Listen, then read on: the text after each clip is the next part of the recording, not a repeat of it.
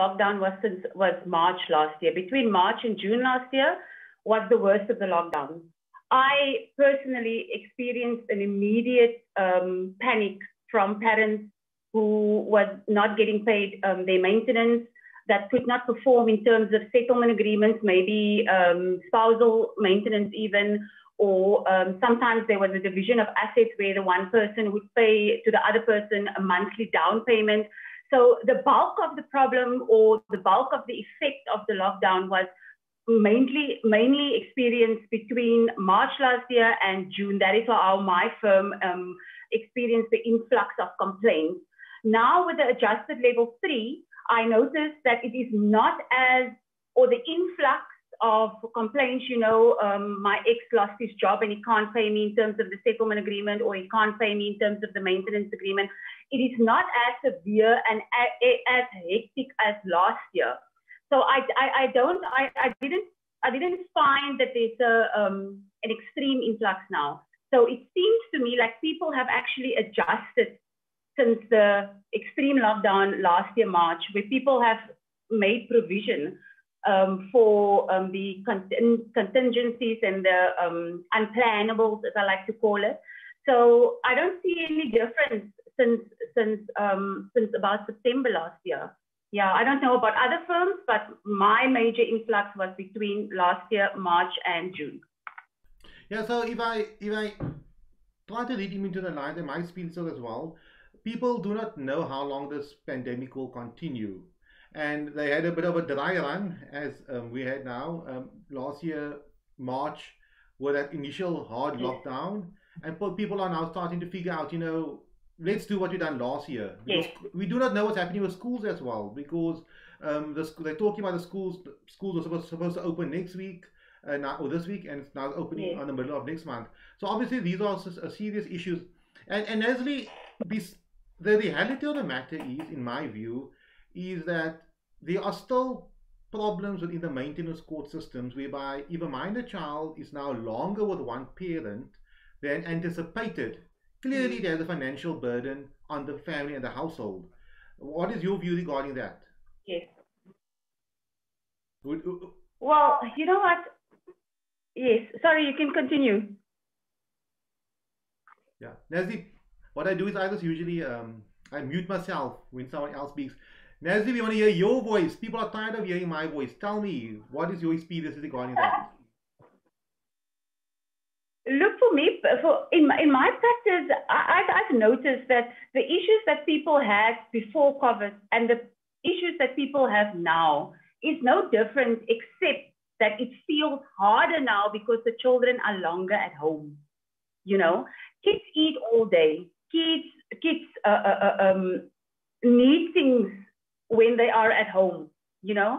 So this has caused that whatever maintenance amount you pay right now is not sufficient anymore, because you would pay for breakfast and dinner, and then the child's lunch at school, which will maybe be an apple, 2 slices of bread, and, you know, a water. But now the kids are all day long at home and kids eat all the time. So now that maintenance amount that would have covered breakfast and the child's school lunch and the child's dinner is no longer sufficient, because this child literally eats 9 o'clock, 10 o'clock, 11 o'clock, 12 o'clock. It goes on. So many parents that now complain to me, you know what, Nazli, I need an increase. I can't maintain this child on the current maintenance amount.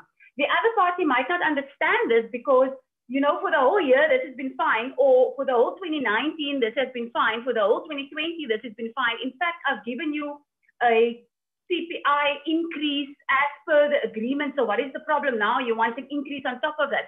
But they don't realize that the expenses tied to this child cannot possibly be the same as when that child is all day at school and only comes home at 2:30. You know what I'm saying? There's more electricity usage. The kids are playing games online. They are using amenities. They are using electricity. They are using the internet all day long. They are using more water, because at school they're going to tell the child, listen, you can only go twice to the bathroom in the morning. That's water used twice. drinking water, flushing the toilet.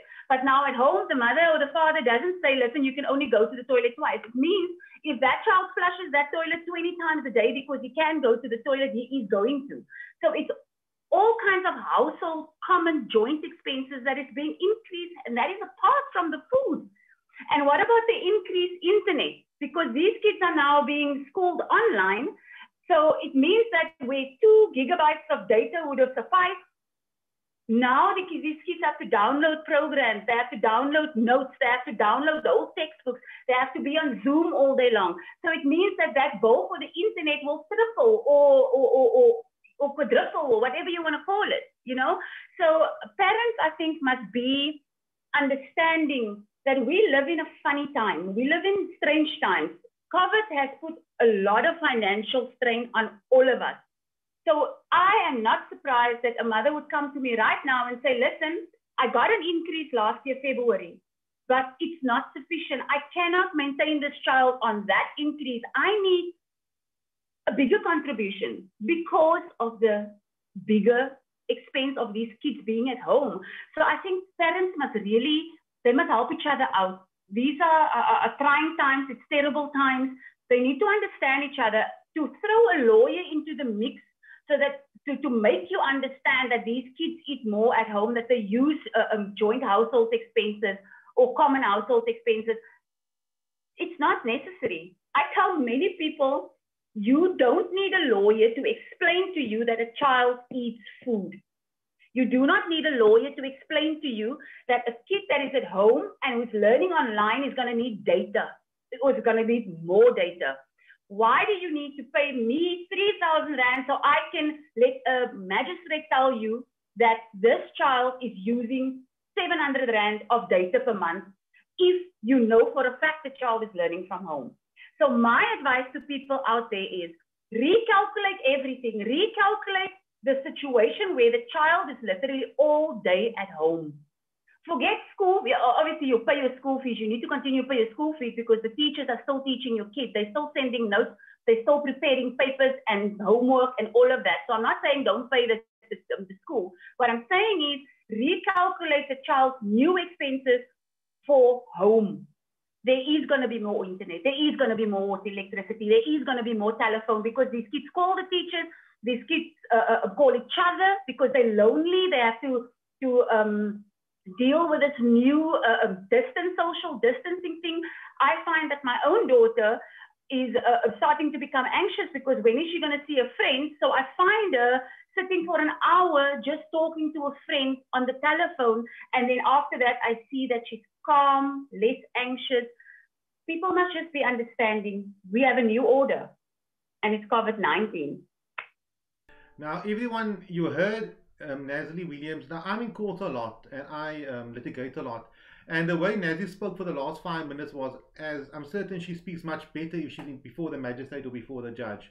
Nazli, that was a nice few minutes which I enjoyed myself because it's very rare when I see passionate attorneys argue the case and argue the points, and you've done a very good job regarding that. I'm not a judge, Nazli, so you did act like you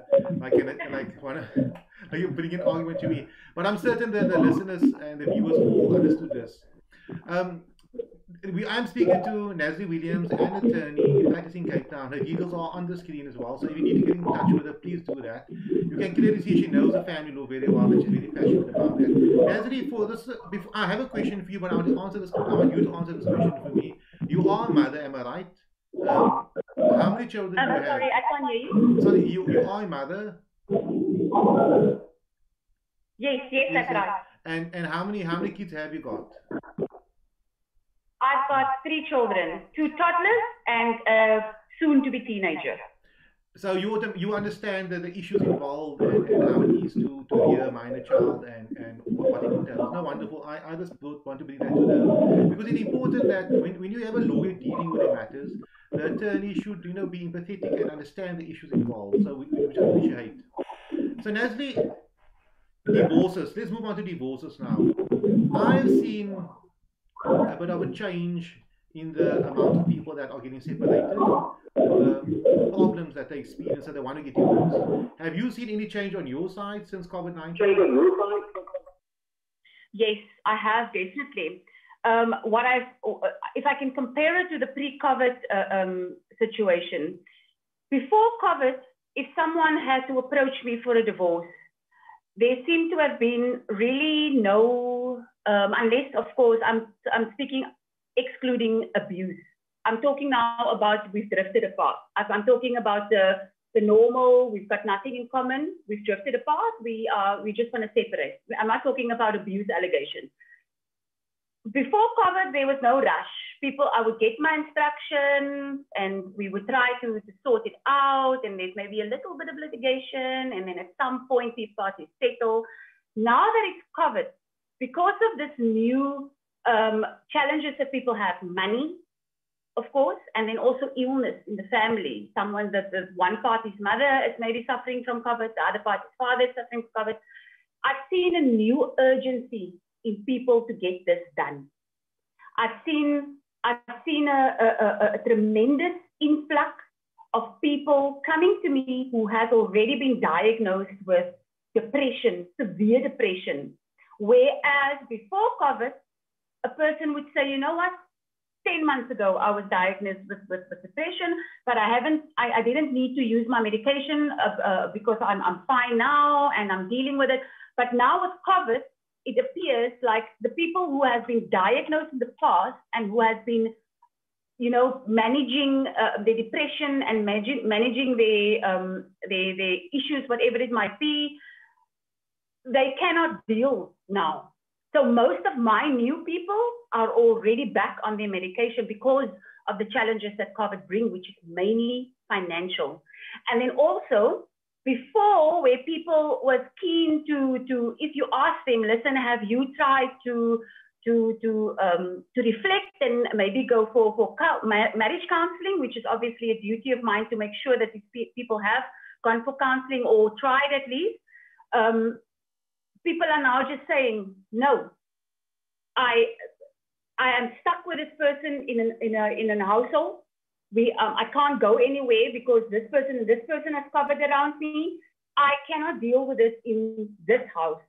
So COVID has forced people now to stay in close vicinity of each other with the financial stress that's coming with it, with the fact that family members are dying and suffering from COVID-19, and people just don't have time, money, or energy to be going for reflection or for therapy or for marriage counseling. They want it over and done with. So difference is that I saw people have a urgency that I've never seen before COVID, never. So that's the main difference that I've noticed. Sorry, Nazli, my other issue which I have picked up over here is that people now want to get divorced quickly and they want a quicker unopposed divorce packages. Now, there are many going around, but I would like to give you the opportunity to speak about your one. What's good about your unopposed divorce package? So the contact will email you and you can tell them more about it. But in a nutshell, if I may, for example, I don't think any divorce matter should be opposed in the sense of the parties must fight. The only people or person that benefits therefrom are the lawyers and maybe the courts because they got work to do. However, what is it to fight over? The parties that made other communal property, there's nothing to fight over the property. They made income into property, the joint estate must be divided, simple. One parent will obviously care for the child better than the other one. Maintenance must be decided based upon the parties' incomes and means. So there might be a reason to mediate it, or maybe have lawyers writing letters up and down, but there's no need to litigate it and go to court and spend thousands of rands on litigation. Now, the unopposed divorce packages you offer, what have you seen are the benefits thereof? Well, I have the IE divorce platform where you can apply for your divorce directly online. I think what is different with my platform is that once I receive this form with your application form, I make sure that this settlement agreement does not only work for you right now to get it over and done with. I make sure that settlement agreement keeps on settling for you many years to come, many days and many months and many years after you have signed that settlement agreement. what is very disconcerting for me and what is very worrying to me is that I get people who come to me who has already been, who is divorced already, and they want a variation application to be done, okay? So I look at the settlement agreements that is drafted, and many a time the parties want to settle this as soon as possible so that they can go on. But then the terms in the settlement agreement has been approached with the same attitude, meaning the term is there.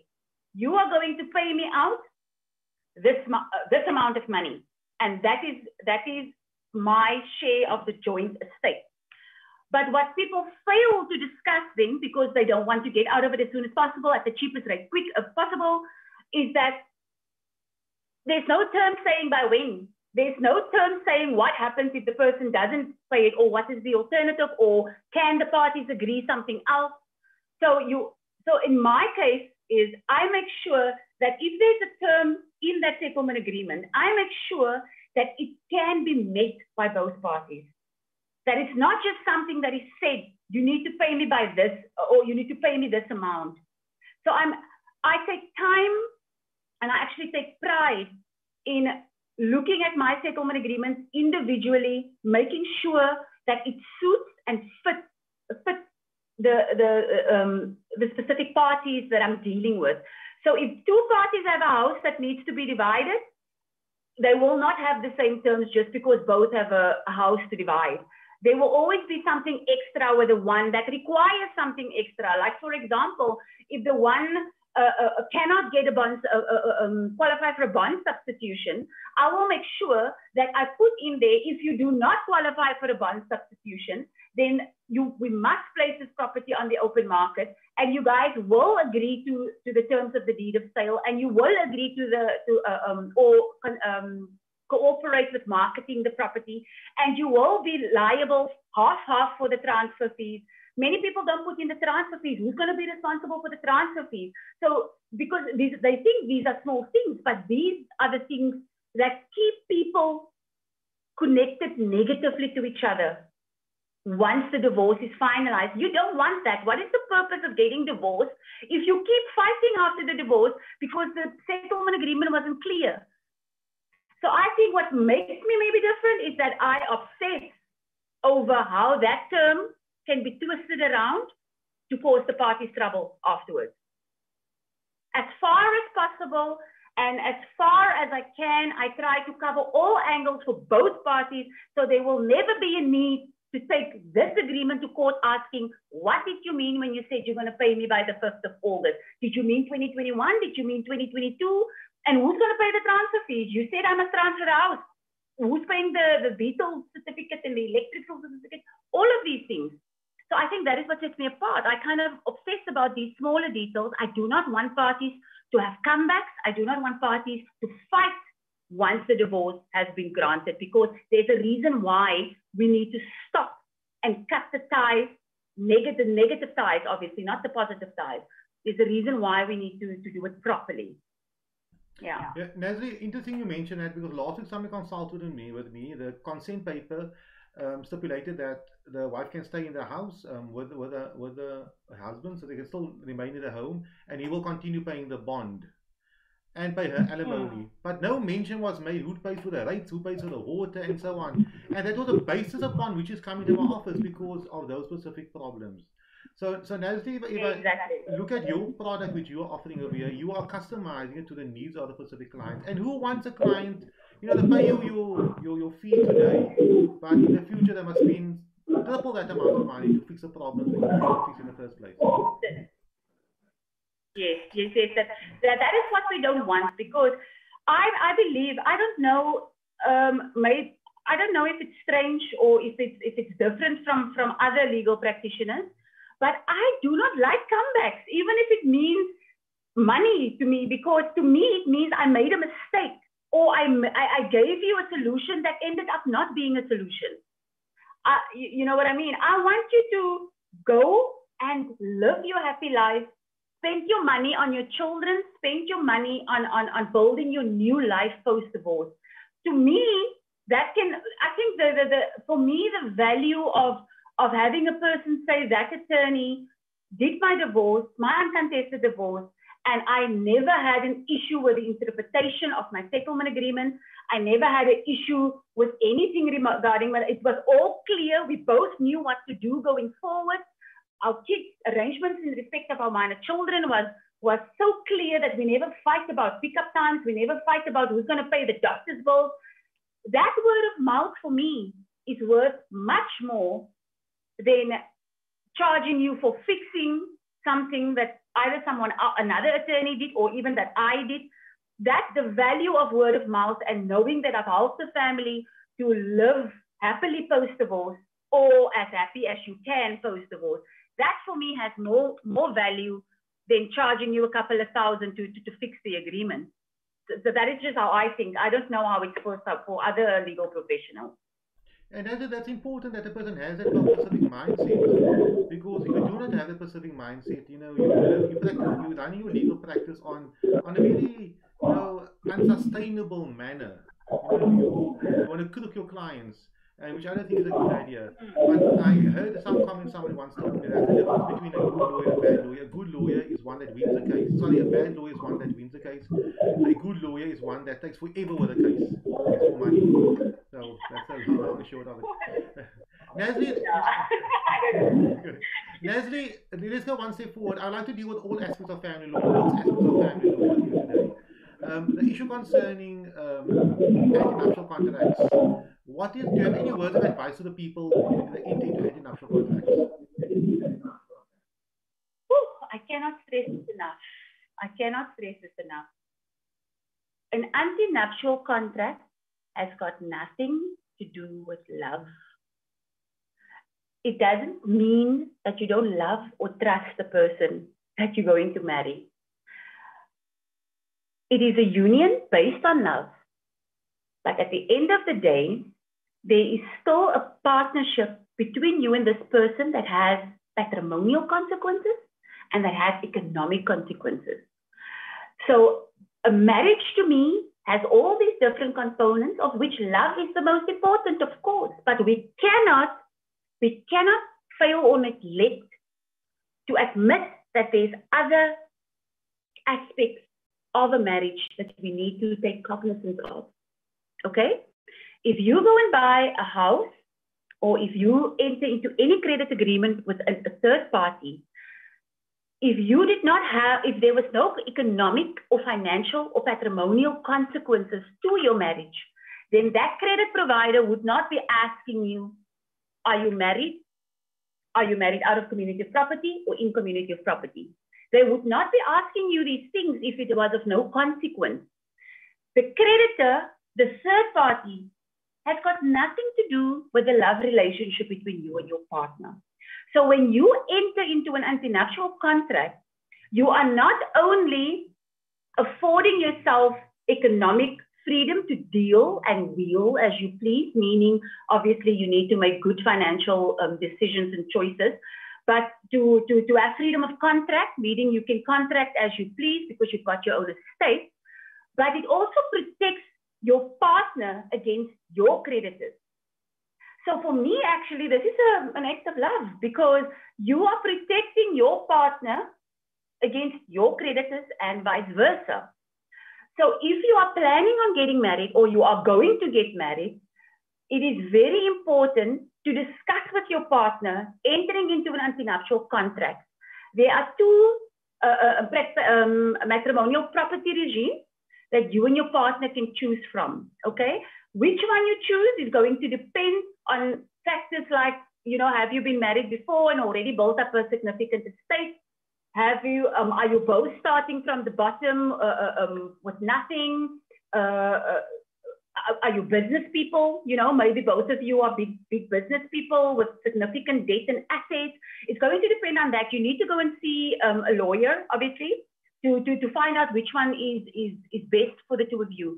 But the main thing you need to keep in mind is that if you're not going to enter into an ANC, an antenuptial contract, you are literally responsible for half of your partner's debt, whether it was incurred before the marriage or whether it was incurred during the marriage, okay? All your assets are going to form part of the joint estate. So even if you bought a 10 million rand home before you met your partner even, that house is going to belong to both of you, and it's going to be 50-50. So if anything happens at termination of the marriage, and please do not just think of divorce as termination of marriage, death also terminates marriage. And if death terminates your marriage, this is going to become the headache of your spouse having to deal with your executor, freezing accounts because you have a joint estate, and the estate needs to be, the deceased estate needs to be wrapped up first because this account must be frozen until then. You're going to give your spouse significant stress, especially if there's no will even, having to deal with your executor because of this joint estate that is now half frozen or even fully frozen, okay? So do each other a favor and at least go and speak to an attorney about the benefits of an antenuptial contract. And in my opinion, the benefits far outweighs, I don't know of any cons. I don't know of any not good reasons why we should not be entering into an antenuptial contract. Protect each other against each other's creditors, preserve your economic freedom, and yeah, that is basically it. But go and see your attorney and find out which matrimonial property system is best for you. But it cannot, I cannot advise anyone to ever get married in community of property. I cannot. I don't know if any other attorney has a good reason that can maybe just let me know. Maybe the advocate over here can tell me if there's any good reasons why someone can or should. I don't know. But personally, go and see an attorney so you can at least find out the whys and the hows and the which one. No, I think an extremely good reason to get married in community property is if you marry someone who's extremely old and you're extremely young and he or she is extremely wealthy. You are breaking up, sorry about that. I think the connection got bad. So Nazli, if you marry someone who's extremely wealthy, then it makes sense to get married in community property. It seems to me you can't hear me. Yeah, it's a bit difficult to hear you. It's breaking up. Okay, let's try again. Yeah, I think a good reason to get married in community property is if you marry somebody extremely wealthy. You got that? But what usually people who are really wealthy has got significant debt sometimes.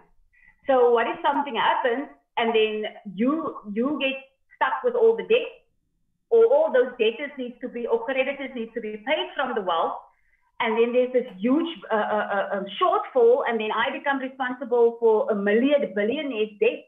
I still don't think, I still don't think it's a good idea. Maybe in the antenuptial contract, you can maybe negotiate with your partners on certain assets being transferred to you upon termination. I think that would be the safer bet, where you would say, listen, you are extremely wealthy and I am not wealthy. Or maybe even accrual. You know, where you can have some sort of 50% of the accrual paid out to you. But to maintain that separate estates, I think, especially protecting each other against each other's creditors, I think nothing can replace that safety over there. The accrual can be brought in to maybe take care of you should the marriage terminate. And then also, even if you married completely out of community of property with no accrual, nothing prevents you from negotiating with your spouse that upon termination, there is going to be certain assets transferred to you. You know what I mean? But in community of property, you are connecting the person to the other person's not only wealth, you're connecting them to the debtor. You are taking away, trading in your economic freedom, meaning your contractual freedom. You can't just go and buy a car or a house because you need the consent of the other person. And take that control away from a person. I still don't think there's any good reason to get married in community of property. Accrual, yes. I would say do that, then you can share in the accrual. Or I will say completely out of a community of property and then just negotiate with your partner at at the time when the ANC is being negotiated, that certain assets or money or whatever the case might be gets transferred to you upon termination. But I don't think there can be any monetary value placed on your economic freedom and on separating yourself from someone's debt. I don't think so. No, Nazli, I'm with you regarding that. The additional comment earlier on was somebody extremely wealthy, but extremely old as well. So the person might pass away soon. So that might help if you marry incompatibility. But Nancy, I'm not joking here. I don't know if you heard that. I think the sound is a bit of a challenge. Nazli, thank you for that passionate information. You're extremely passionate about the law, about giving your clients value for their money and so on. I think there might be echo on that side, but I'll continue chatting. Um, I think Okay. I think it's important for people to know that there are lawyers out there, attorneys out there that are not out there only for the money. I mean, they must charge a reasonable fee like for anybody.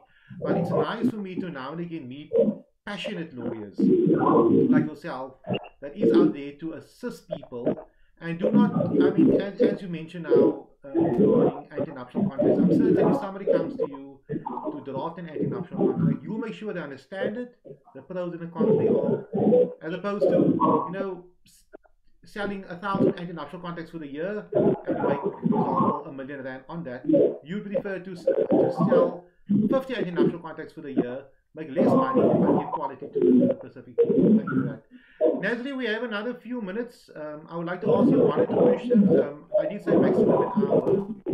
Nazli, how do you deal with clients who are emotionally stressed out? They come to your office, they're crying, they are emotionally weak. How do you deal with those type of clients? Because I myself, I like you just mentioned, I'm very passionate and I really love people and I always take it so upon myself to sort out a problem. But what I've learned in my few years of practicing, I'm not going to claim it's a lot, but I've seen enough, is that a lawyer should never climb into a client's case with their emotions. I find that when you do that, you are actually costing your client more because your clients come into you with these feelings and these emotions. And what I do personally is I manage my response to my client and the opposing attorney, meaning the attorney that is representing the other party.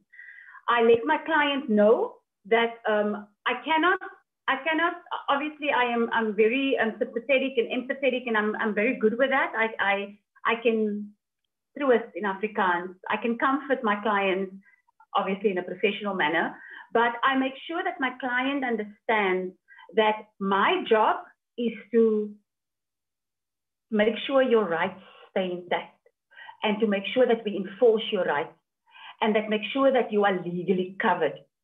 The emotional part, there is another kind of professional who specializes specifically in the emotional part of these things.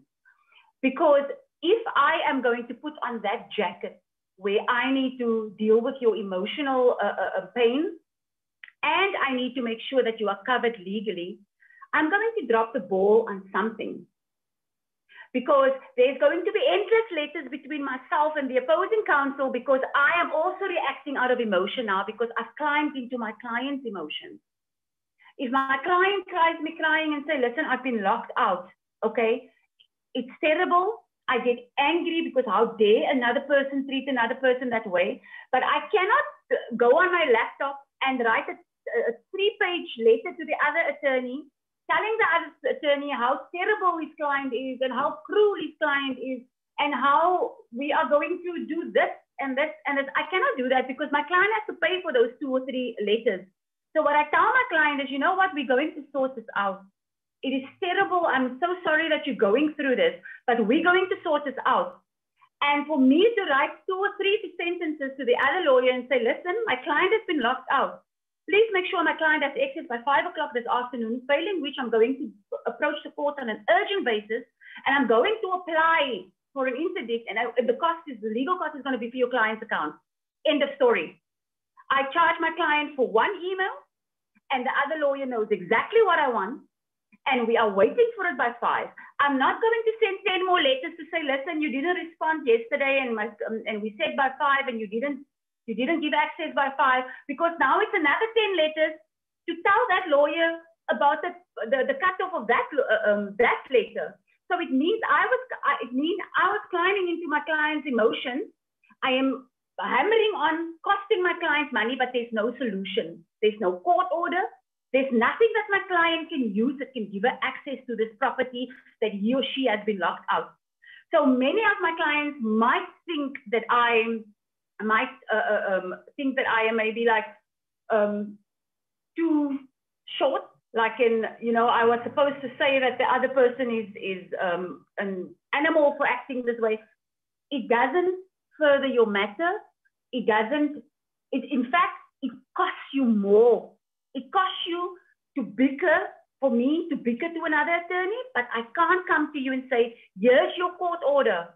We're going to enforce this court order. If he does not comply, we're going to call the police because we've got a court order, or we're going to go back to court and we're going to have him arrested.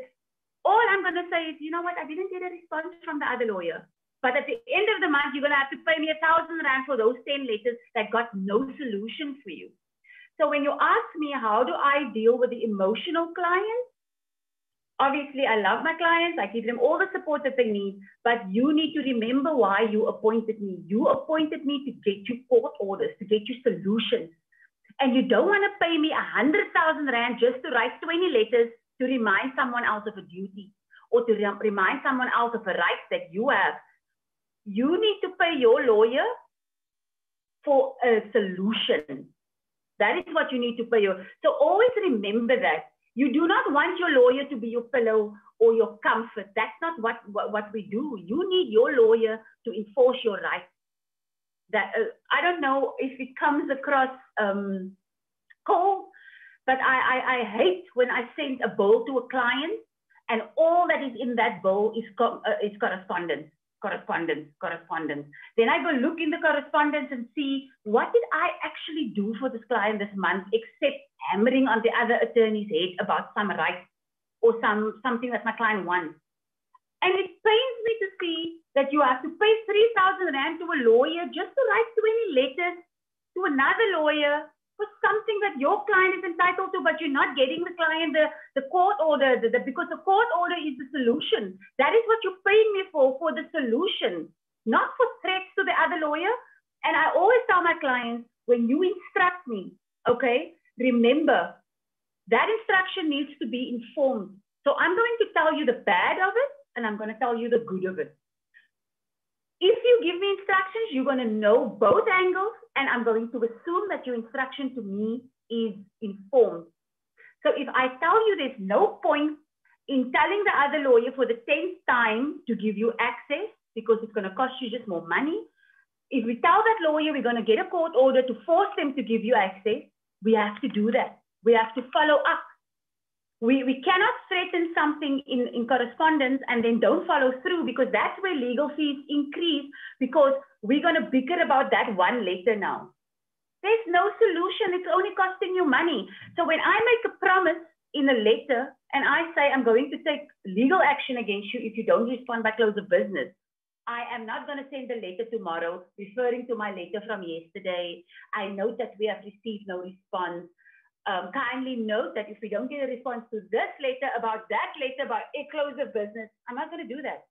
I'm going to do what I promised that lawyer in that letter. I'm going to approach court on an urgent basis, and I'm going to go get an interdict, or I'm going to go get an order forcing the person to do what I need them to do.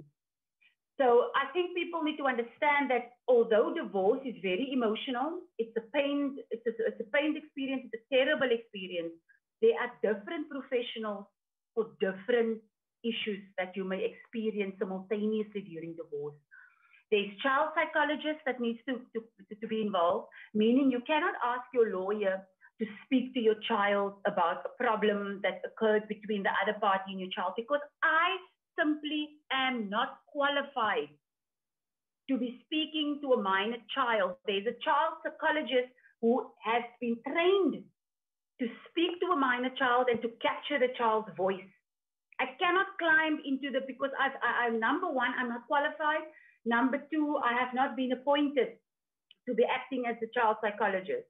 Number two, if you are experiencing emotional distress, obviously sometimes along with it financial distress, I can help you with a financial distress by applying for a Rule 58 in the Magistrates Court or a Rule 43 in the High Court. I can help you with that. But the emotional distress, obviously I feel, but I cannot assist you with that because I am not trained. I'm not academically trained to assist you with the emotional side.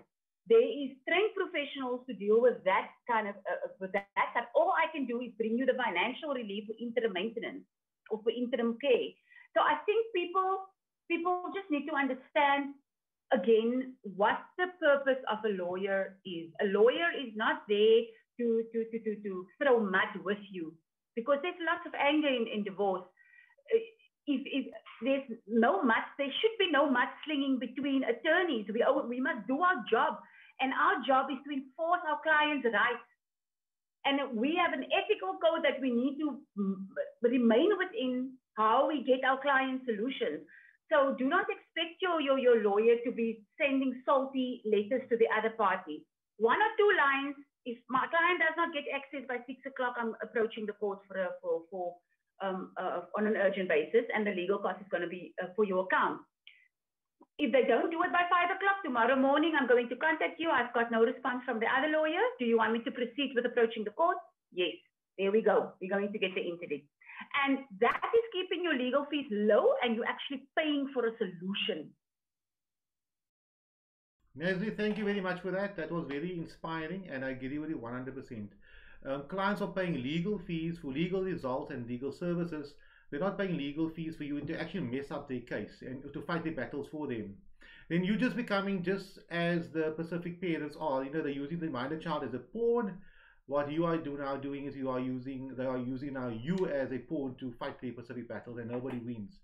Nazli, on the same point, if I may, many people, they think that, you know, a lawyer is a hired gun. You're not a hired gun. You have an ethical obligation towards the courts, towards the law, and so on, and you have to do your duty and you have to do your job. And I do not, if somebody comes to me and saying, Mr. Abduroaf, here's money, do this, you know, make the person life miserable, I said, sir, that's not what I do. There's many other people that want to make use of my service or can make better use of my services than me, this, you know, jumping for what you have to say and what you want me to do. I think we fix the sound now. Oh, Felicity, I guess is online here. She's also saying hi to both of us. That's also nice of her. So, Nazli, one final question to you. How do people, your details are online on the video. Can people contact you, email you? What do they do? What's your approach? You know, how do you connect with you?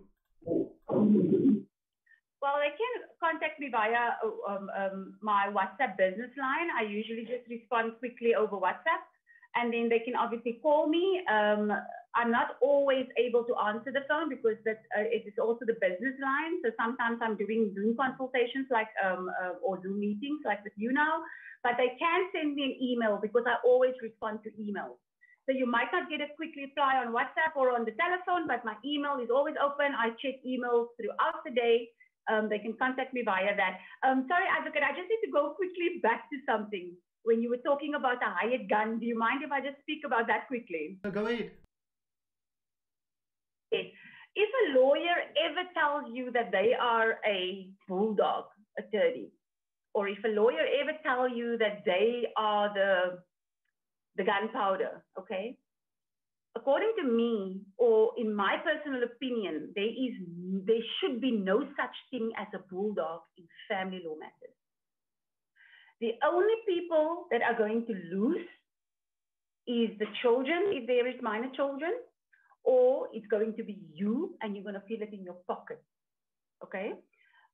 A family law attorney should be helping to guide these parties to wrap up their divorce at the least expense to them, financially, emotionally, and psychologically.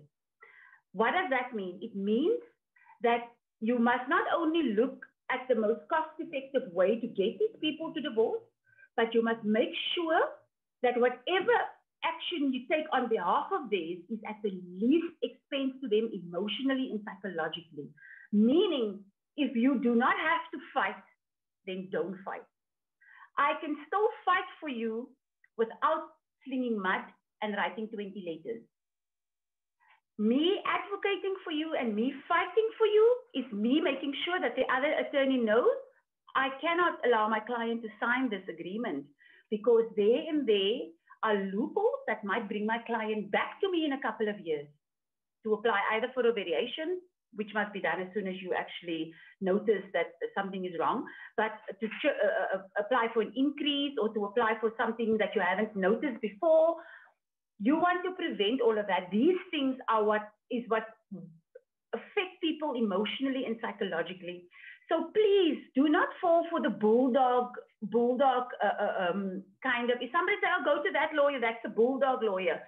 A bulldog lawyer can also mean the person is a good attorney in the sense that they have a good relationship with court officials, they've got a good relationship with other attorneys. It could also mean that, but we all know most of the time it means that someone appoints a bulldog or a hired gun to get you the most, or to tax the other person or make the other person void of resources, almost like leaving the other person with nothing. But what you don't understand or realize sometimes is that there's a law, there is a Matrimonial Property Act that says if there's a pension fund and you're married in community of property, you're entitled to 50. No hired gun and no bulldog attorney can make that 50% go away that you're entitled to unless they are granted a forfeiture order by the court. And to get a forfeiture order, there's requirements. And no court is going to grant a forfeiture if you or your attorney cannot prove that it would be in your, that it would be just and that it would be equitable. Okay? A court is not willy-nilly going to set aside a marriage in community of property just because there's a bulldog on the other side. All attorneys follow the same law. We follow the same law book. We follow the same ethical code. Okay? So bulldog or hired gun, most of the time in my experience, would be costing more money because it's fighting without solutions. You cannot make the act go away. You cannot make the law go away. You can only work within that framework unless you're going to be like the advocate here who develops the law every so often. So that is just my view on it. No, Nazli, thank you very much for that, and I appreciate that, and it's an honest answer, because you're 100% right. And sometimes when the lawyer or the advocate or attorney acts as a bulldog, it means they don't know the job, so that they use aggression to get the results. And I got this one tactic. I always play it humble, etc., so that the other party can speak nicely to me. I can engage with him, and I can obtain information from the other party. And in the back of my brain, I know, we can't settle this matter. We go to the court, and I'm very good in court, and I'll win this matter in court. I won't necessarily win it, outside the courtrooms, arguing and fighting with each other. That won't work. And I think there's one last point, which you mentioned early on regarding this 1,000 correspondence up and down. I firmly believe that you are writing your own court record, in the sense of, if you're going to send 1,000 emails and 1,000 letters, the other party can go to the judge and attach all the documentation to court, direct to the application to court, or as discovery, or witness bundles and so on. And at the end of the day, the court will look through this documentation, and it will be presented to the judge or to the magistrate that these people was only out here for the money, they were only out here for a mission, whatever the case may be. So it's very important that your legal team, whatever document you present to the other side, it technically becomes public for the parties, for lack of a better way of saying it. And you need to limit that. Nazli, we're on an hour now. It's now 5:07. We started just about 10 past. Nazli, any final words on your side before we wrap up? Yes, actually, I wanted to talk about that you just mentioned now. Many people think because if a letter says without prejudice, it means the judge will never see it. What they don't realize is that without prejudice part relates to the settlement negotiations itself. So whatever you say in between there that is costing the parties unnecessary litigation fees and unnecessary nonsense, the judge will see that. Okay, the judge will see that. He might not take note of the settlement negotiations in the letter itself for the purposes of its finding in the case itself, because it's without prejudice. But when you're going to argue costs at the end, these in between bickering and in between dragging out of cases, all these things can be raised by the other party, where the other party can say, listen, this party needs to pay my client's legal fees, because if this lawyer did not send all these insults over the past 8 months, this matter would have been resolved 6-7 months ago. Now we had to go to trial. We had to get an expert witness for 220,000 rand. So for that, the reason why we are here and why it's costing my client 500,000 rand for this matter is because this lawyer has been harping on and being insulting for the past 8 months. Okay, so those letters are going to be presented for the purposes of cost. So even if you see your lawyer writing strange things there and being insulting to the other party, just know that the judge is going to see these things, especially when it's coming to a cost hearing where they need to determine who's going to pay whose cost, because usually the costs follow the result. So if you are not going to be successful, or obviously that is not, it doesn't always happen like that, but just remember, you are going to be held liable for whatever it is your attorney said that did not further your matter and that extended the case. And nowadays, there's also a cost order that it's always been like that, but they're getting more serious about it because of the new Rule 41A that came in on 9 March last year, where parties need to consider mediation. Remember, if your lawyer tells you, no, we're not going to mediate this, and they don't discuss with you why they don't see the matter as ripe for mediation, you must already know that there's a problem. Unless your attorney can explain to you why your matter cannot be mediated, and unless the other attorney has given an indication that they're going to continue being unreasonable, meaning it's going to be letters up and down again, then there is no reason why a matter cannot be referred to mediation. Nothing is so impossible to, obviously there's exceptions, but nothing is so impossible in the standard divorce matter that cannot be mediated. You're either married in community of property or you're not, okay? You're either married with accrual or you're married completely out. When it comes to the kids, obviously it can take a bit longer. The family advocate is involved, all of that. So I understand there.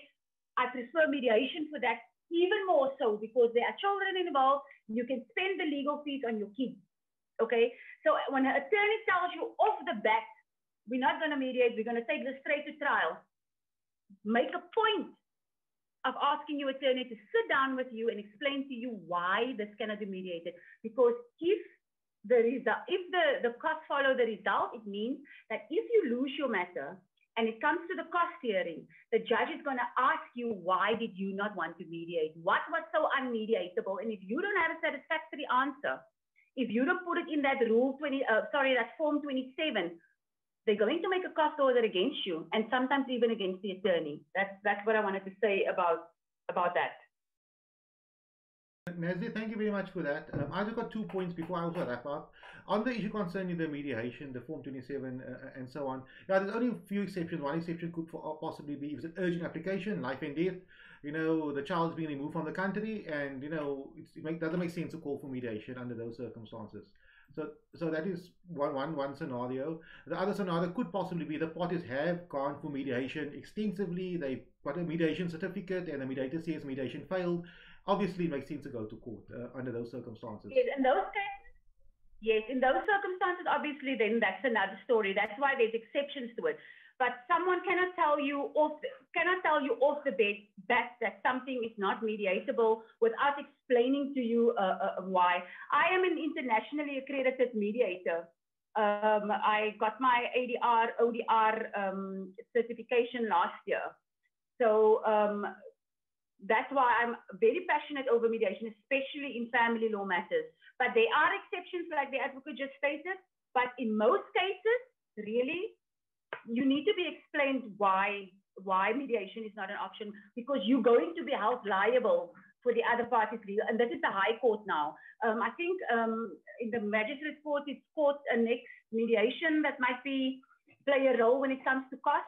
I don't litigate a lot in the Magistrate Court, but in the High Court, ask your attorney about the mediation rule 41A. Make sure you see that Form 27 in case your attorney advises against mediation, so that you can see the reasons why it's being declined, because cost is a thing and High Court litigation is very expensive. So make sure you are behind the steer of your own legal matter.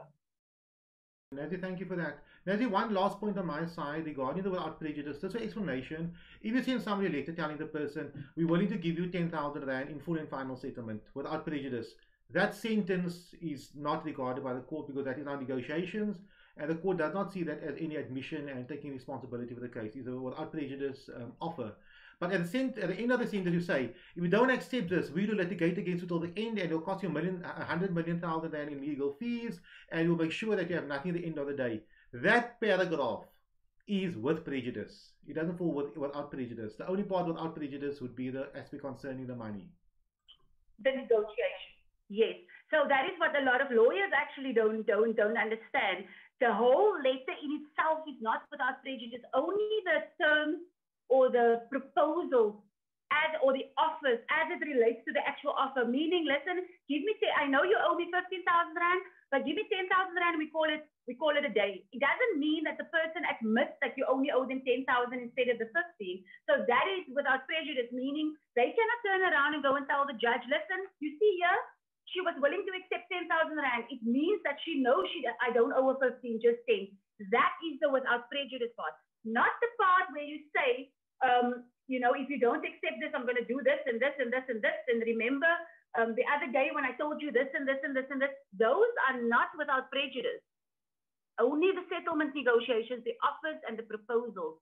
The terms in the letter that is trying to resolve the matter, because the court does not want to, or you should not feel discouraged to try and resolve the matter. That is the purpose, actually. It might just be my opinion, but that is the reason why you can negotiate without prejudice, even in mediation, is so that you can feel free to work towards a resolution of the matter. Because if you know that can be held against you, then obviously why must I settle? Just in case.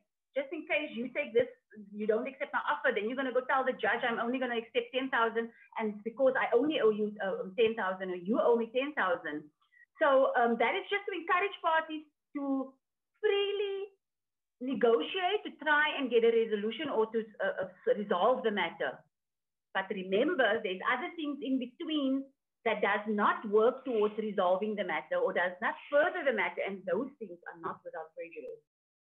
Nazli, thank you very much for your time, and this was the longest webinar I've done with another lawyer for a long time. Thank you very much, and I hope we can have one again next week. There's a lot of pertinent issues involved here, and you've got a very passionate way of answering it.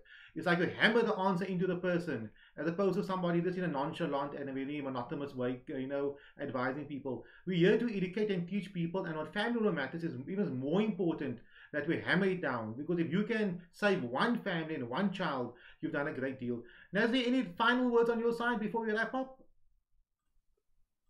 I just want to say to everybody, it's a difficult time that we are living in. It's emotionally trying on everyone. I want you to know that the courts are there. If you don't have a maintenance order in place, approach the court. Don't give up. Don't be discouraged by the time you have to wait. Don't be discouraged by other people saying, yeah, but I never got the order, or I never. Your legal matter is unique to you. You go and apply. You drive your matter. No lawyer can drive your matter on your behalf if you are not going to push it, okay? Try to do everything, the legwork yourself. You do not need to pay a lawyer to go and sit 3 hours in a line at court, okay? Try to do most of the legwork yourself. Complete your own application form. Get your own receipts together. Paste your own receipts on paper. Make your own copies. For me to make copies of your application, that's not legal work. That's not law work. Okay, you do not need to pay me 3,000 rand so I can make copies. You do not need to pay me to go and sit in a line. When you come to your lawyer to help you with your legal matter, the only thing you need from your lawyer is, number one, legal advice, and to help you and to guide you in drafting your documents to make sure the court understands what you want. The administrative work like filing, copies, service, things like that are things you can do yourself. You do not need to go and take out a second bond on your home, okay? Don't be afraid to ask questions when you are at maintenance court. A maintenance officer is not a magistrate. A maintenance officer cannot tell you that you cannot get a certain amount because the other party is earning this or this or this. They can guide you towards that. If you are not convinced of what the other party has brought to this maintenance officer, ask for your matter to be set down for trial so that a full financial inquiry can be made into the other person's finances. Stop stopping at the maintenance officer and then turning around and saying the maintenance court did not help me. It's not the maintenance court that didn't help you. It is the maintenance officer that told you something and you accepted it as an order. It's not an order, it's advice. The maintenance officer is there to see if they can have you guys settle the matter and make a maintenance order by consent. That is what they are there for. If you are not convinced of the documentation or proof that the other party brought and you tell that to the maintenance officer, that maintenance officer has a duty to set your matter down for trial because you are not convinced and you want a full financial inquiry. You are entitled to that. So do not stop at the maintenance officer. If you are not getting the respect that you deserve at the maintenance court, there's a court manager. Go and file a complaint. Follow up on your complaint. Stand your ground, because remember, the maintenance court is a judicial place. It's a judicial wing. There are thousands and thousands and thousands of applications lodged every month. The Cape Town Magistrates Court is understaffed at the moment. I think it's still only one maintenance officer at the moment. So, and plus it's COVID, plus it's COVID closures. So obviously there's more pressure on the maintenance court now to get through these applications, okay? So what I'm saying is that do your legwork, go and follow up, call them, keep them on your matter just for now that everybody's trying to get through the applications with only one maintenance officer over there. Don't sit back and wait for any feedback, because you're not going to get any feedback. There are simply too much on top of the maintenance court right now. I want people just to understand that the court is so understaffed and I think sometimes under-resourced as well, but it's not going to bring you a resolution to wait and sit till it gets fixed. You need to be proactive. You need to make sure that you get the resolution for yourself, because what I can do is I can sit and say the court is understaffed or I didn't get a response. So you can either wait for your response 5 months, or you can go to court and get your response.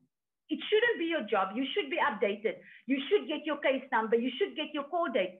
But the reality is at the moment, nobody's getting it. So you need to be proactive. We need to find a resolution for you.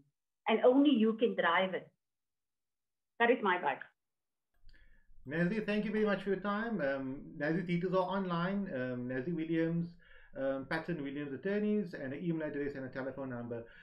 It was an impassionate webinar. I never had one of these for a long time. Thank you very much. And Nazli, I hope to see you online soon. Nazli, stay online quickly while I'm ending the webinar quickly on Facebook, etc. But just stay online. I'll chat to you soon. Have a lovely day, everybody. And remember, tomorrow I'm online at 9 a.m. I'm doing this webinar on family law. So if you want to watch anything, be online tomorrow at 9 a.m. Have a lovely day.